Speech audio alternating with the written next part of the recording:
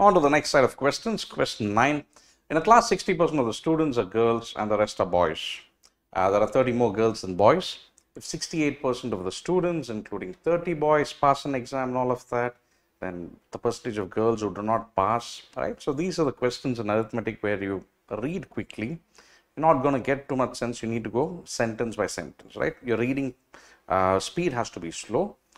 You got to start taking certain notes, right? But you can't take the notes like you do it in school. So you need to understand the structure. What do we have? We have girls here and boys, and we have passing an exam and not passing. That's it. There we get the structure. So let's bring in the girls here and boys in this column, and we have yes, passing, and those who do not pass. All right, do not pass. They are not passing. Okay, 60% of the students are girls, the rest are boys. 60% is nothing but 3/5 over here.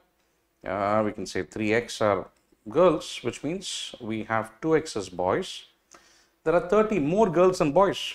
What's the difference between the girls and boys? 3x minus 2x, which is 1x. So if x equals 30, then 3 times 30 is going to be 90, and you get 60 over here. You can quickly get that, right? So 90 and 60, that's what makes sense, right? 3:2 ratio, 60% of the total, 150, as well as 30 being the difference between girls and boys. We are done with the first two sentences. If 68% of the students, including 30 boys, pass an examination, that means passing is 30 boys for sure, 68% of the total students. And what is 68 by 100 into 150? You should be able to get it as 3 by 2, and you get a 34, and 34 threes are 102. Done. 72 over here. The percentage of the girls who do not pass the exam, the difference over here, 18. Percentage of the girls, total girls is 90. Of 90, how many are 18? 18 by 90 is 1/5. That comes to 20%. All right. Should not even be using those, writing those steps down. In case you do, elementary stage, yeah, the basic level of prep, yeah, do that. But over time, look to get rid of that and get this 20% by observing, right? Tables comes in handy over here. Make use of the speed math modules at Mockat. Yeah. Let's move to the next one. Question 10. In an examination, the score of A was 10% less than that of B. Okay, A and B are linked, but A is 10% less than B. So if I know B, I can find A. B was 25% more than C. If I know C, I can find B. And C was something of D, right? If I know D, I can find C. So it looks like it's working backwards. But A score is given. I need to find D score. The rest are all in percentage terms, and one absolute value over here. That's it. We should be able to straight understand that we need to use index over here, right? You need to understand the reasons why we are adopting, right? Not just the method which I'm showing over here, but why, what's the thought process behind it, right? The actual score we know, which is 72 over here for A, and we need to find that for D. But what's being done over here is, A is given in terms of 10% less than B. So if I know B, I can find A. Right, so from this I can find this, from this I can find this, from this I can find this. So I need to start at D. Let's assume that to be 100 and work backwards. C was 20% less than D. C is 20% less than D. What is 20% of 1/5 less than this? 80, obvious. And then 25%. B was 25% or 1/4 more than 80. 1/4 of 80 is 20. 20 more than 80 is 100 itself, right? Get rid of the steps as much as you can. 10% less than B is 90 itself. Now, if 90 is 72, 100 is how much? You can cross multiply and divide by 90, right? Which is 100 into 72 by 90. You can do that. We've seen this in the previous video. You get rid of this and you get an 80 over here. That's one way to do it. And you get the answer as 80. Another quick way is also wherein we just try to understand the ratio between these two, 90 and 72. Divide by 9 and you get 10:8. If 10 parts is over here in the index is 8 in actual value, 100 is what? 10 into 10. So do an 8 into 10 and you get an 80. The same ratio holds good. Index to actual should have the same ratio everywhere. And that's it, right? Let's move to the next question. In 2010, a library contained a total of 11,500 books in two categories, fiction and non-fiction. Fine. In 2015, the library contained a total of 12,760 books in these two categories. Okay. During this period, there was 10% increase in the fiction category. while there was 12% increase in the non-fiction. Okay, so what do we have over here? We have the 2010 total given to us, right? And we have fiction over here, and we have non-fiction. Now the total over here in 2010 is given to us, and that is 11,500. Now in 2015, we are told that there is a growth of 10% and 12% in the fiction and non-fiction, right? This grew by 10% and this grew by 12%. In actual terms, we are given 12,760, right? Now, what can we conclude? Should this growth have been 10%, 12%, or between these two, right? What is the minimum it should have been? The minimum growth over here is definitely 10% because both categories grew by 10%, right? What is 10% of 11,500? If both grew by 10%, this should also have grown by 10%, right? 11,500 plus 10% of it, right? Which is 1150, right? 10% of 11,500 would have come to 12,650. But in reality, it's not 12,650, it's extra 110, right? 12,760 it is. Where is this 110 coming from for 12,760? And that is nothing but the additional 2%. This is 2% of, right? So non-fiction. 2% of non-fiction is this extra 110. Think about it again. If fiction and non-fiction would have grown by 10%, overall is also 10%, it should have been 12,650. However, it is actually extra 110, and that extra is coming from the extra 2% for the non-fiction books alone. So 110 over here, the extra 110 is the extra 2% of non-fiction. So if 2% is 110, then 1% is 55. 100% over here is 5,500, which means non-fiction over here is 5,500. We found that, right? From the additional 2%, we can quickly get this. Don't even need a calculator over here. 11,500 minus 5,500 is giving us 6,000, right? As the fiction books. What do we need to find? How many fiction books were in the library, not in 2010, in 2015? That's 10% more than 6,000 and comes to 6,600. Option 3 is the answer here. In a group of people, 28% of the members are young, while the rest are old. 65% of the members are literates, and yeah, so clearly we have young, we have old, we have literates, we have illiterates, right? So that's it. We can straight go in for a table of form over here. You can go in for old, you can go in for young, you can go in for the literates and the illiterates. Certain questions you can straight up form the table by looking at it, right? In a group, 28% of the members are young, right? Of the total, let us say we have 100 people, 28 are going to be young, the remaining 72 are going to be old. 65% of the members are literates, right? Of the 65 are on the literate side, the remaining 35 are illiterates, and 25% of the literates are young. 25% of the literates, 1/4 of this, right? So 1/4 of this is going to get into decimals, but it's fine at this stage. What is 1/4 of 64? That's 16. And then 1/4 of 1, the remaining one, that's 0.25. Sorry, but this is supposed to be for young, right? So literates, young, 16.25 is what we get over here. What's the remainder? That's 48.75. Okay. The percentage of old people among the illiterates, right? Among the illiterates of 35, what percentage are going to be the old people? 72 minus 48 is 24. 24 minus 0.75 is 23.25. And that's it. 23.25 by 35 into 100%. We need to figure out what this is closest to. We can get rid of the decimal point over here because we have two zeros which we are multiplying. 2325 by 35, can divide by 5, or you can just simply use the calculator over here, right? At this point, 465 by 7, 6 sevens are 42, we're left with 45, and then a 6 again, and then a 3 by 7, 66, 3 by 7%. Option 4 is the closest. In May, John bought the same amount of rice and the same amount of wheat as he had bought in April, but spent rupees 150 more due to price increase of rice, okay, and wheat by 20% and 12% respectively. Okay, some price increase has happened. Yeah, that's it. Straight up again to the first part. I think we can draw a table.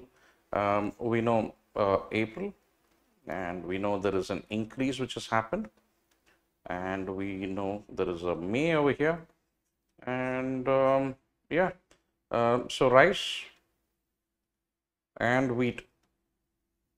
Okay, he spent 150 more, so there's a plus 150 which has happened over here. Rice and wheat went up by 20% and 12%. Okay, I shall come back to that. If John had spent 450 on rice in April, spent 450 over here in April, then how much did he spend on wheat in May? I need to find this, right? What else do I know over here? He had bought the same amount of rice and the same amount of wheat as he had bought in April, right? The quantity remained the same. It's only because of the price increase over here.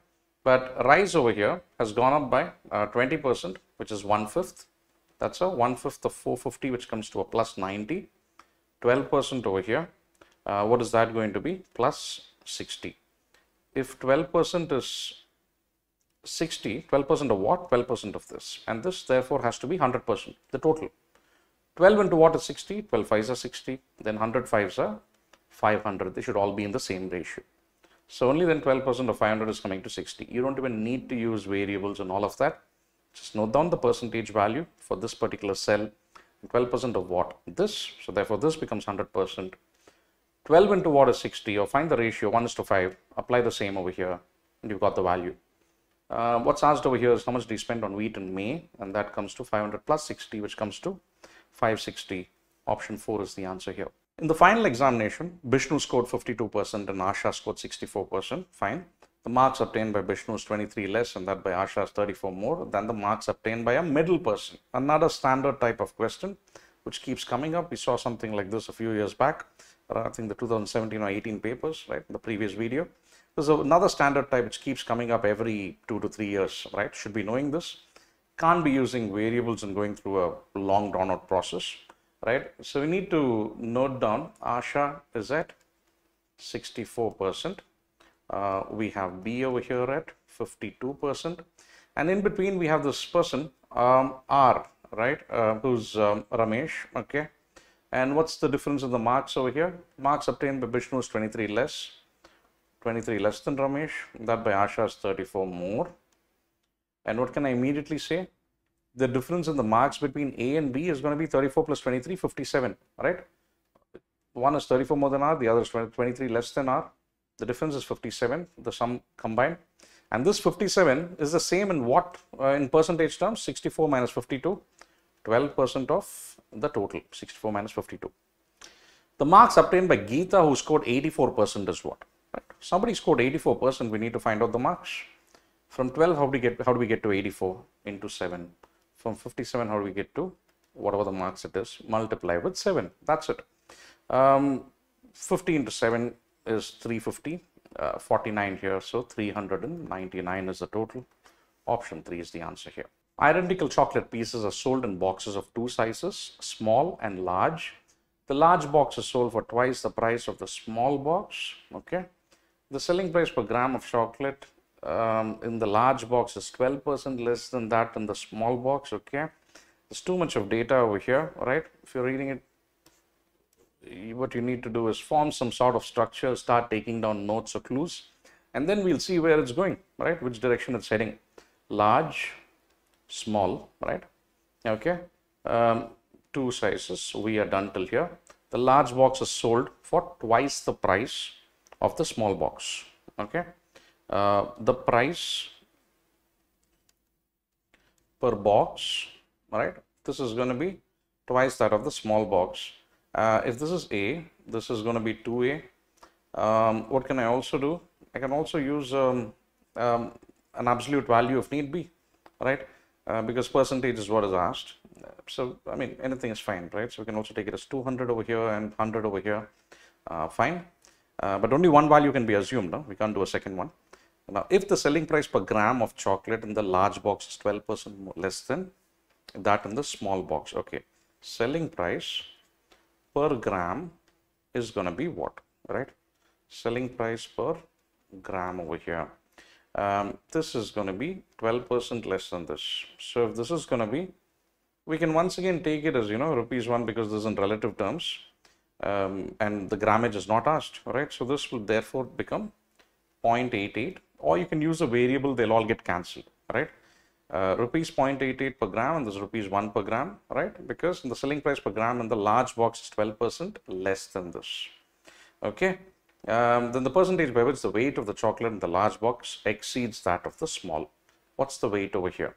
This is price per box. This is selling price per gram, right? So this is also selling price per box. How do I find out the weight per box? That is, I need to find gram per box, right? What weight it is. To get gram per box is nothing but the top one divided by bottom. Look at what happens. If I have SP per box divided by SP per gram, it's going to become SP per box into gram by SP, and that gets cancelled. Units, we get gram per box, and that's what we want. So top by bottom, 200 by 0.88, and here we get 100 by 1, which is 100 itself. Keep it as it is.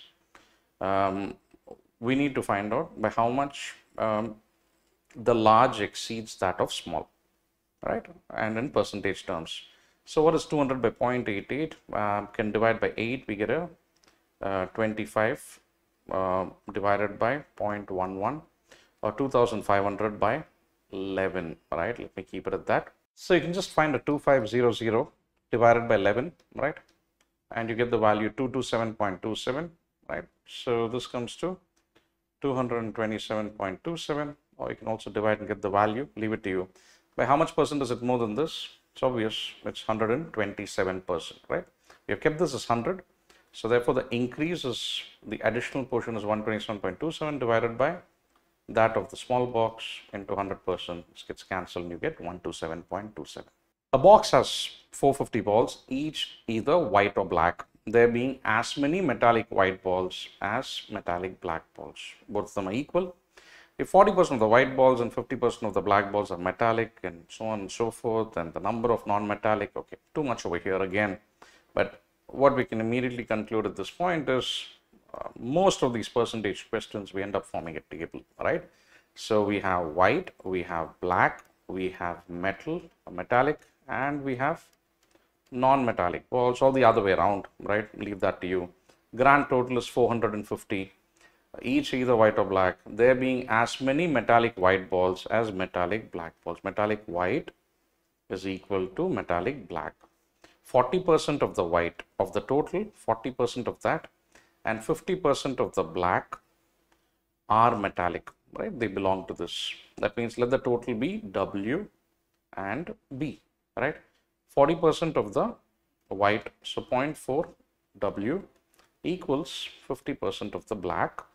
Right? We can get rid of the points over here. What is W by B? That's in the ratio 5:4.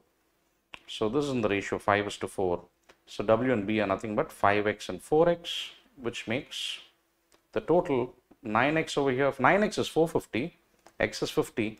So we get 250 here and 200 over here. Now what is 50% of the black? 50% of this is going to be 100, and both of these are equal. 40% of this will also give you the same, right? It's the same 100, and you get a 200 here. The number of non-metallic balls in the box, non-metallic total is what is asked, and that's 450 minus 200, which comes to 250, and that's the answer for this question.